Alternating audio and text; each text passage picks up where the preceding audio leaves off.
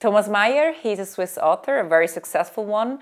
His bestseller Wolkenbruch just came out as a movie, but I would like to talk about something else because recently I bought this book here, which has 144 conclusions that you do, maybe I guess, out of life. I would like to read some of the sentences you wrote and for you to comment. So one is, wanting to become rich is vulgar. Of course, all those insights or conclusions, or however you want to call it, they're a bit brought to the point, so to speak. And of course, reality is more complex and has more shadows. But I think wanting to become rich as itself is very vulgar. And in this regard, also about becoming rich, let me see. In German, man lässt den Reichen alles durchgehen, weil man hofft, irgendwann auch einer von ihnen zu sein. We're very tolerant towards rich people because we think that one day we're going to be one of them. And this, when you have a look at how people vote, it's always in favor of rich people, and I think we do that because we hope that, and we also think that it's possible that one day we're going to be rich too. So we're voting for ourselves. We're actually voting for ourselves because we want to be like them. So we think, what would I do if I were rich now? And of course, all those initiatives that are social never become successful. I think that's the reason, because people, for one, they're scared by the propaganda, because the rich people, whenever a social initiative is on the table, they say, if you're going to say yes to that, you're going to lose your job. And people are, oh, I don't want that. So they won't know. But I think they also do it because secretly they see themselves as soon-to-be rich people.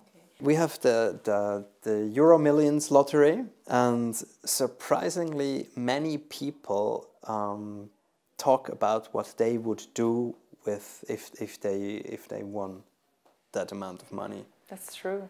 Many people take part in this and have that dream of being rich. So you visualize it all the time, and I think visualizing is a very strong force. But I also think there's an interesting difference between wanting something and thinking thankfully about a possibility of something. Here you say, I want this, and here you say, it would be nice if I had it. And I think this has more energy. Viele halten sich für liberal und sind bloß desinteressiert. So many think they're liberal, but in truth they're just not interested. Well, I think the right word would be indifferent. Oh, indifferent, yeah. I've met a few people who would think of themselves as liberals, tolerant, progressive, but if you really listen to them, they just don't really care about what's going on around them, what's going on with nature and poor people or the third world or the context of it all.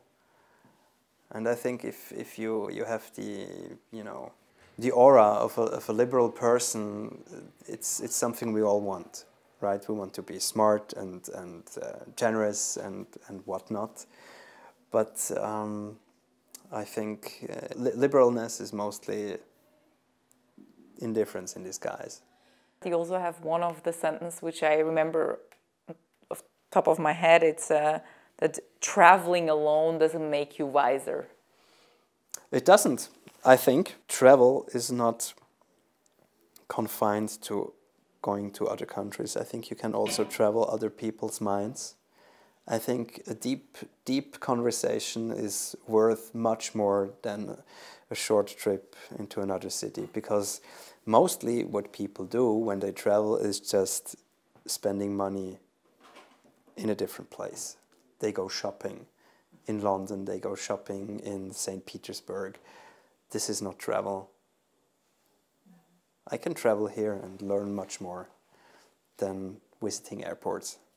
Even reading a good book. Yes, that's also a very nice kind of travel. Okay, Thomas Meyer, thank you very much. Thank you.